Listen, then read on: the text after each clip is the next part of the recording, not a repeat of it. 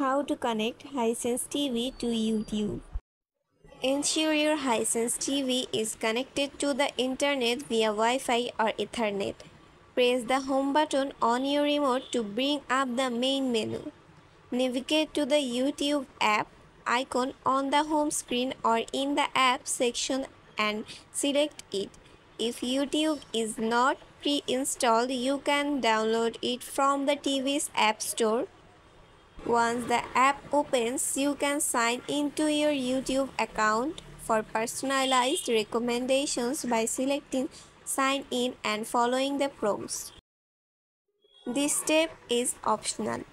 Use the remote to browse through videos or search for content using the on-screen keyboard. Thanks for watching.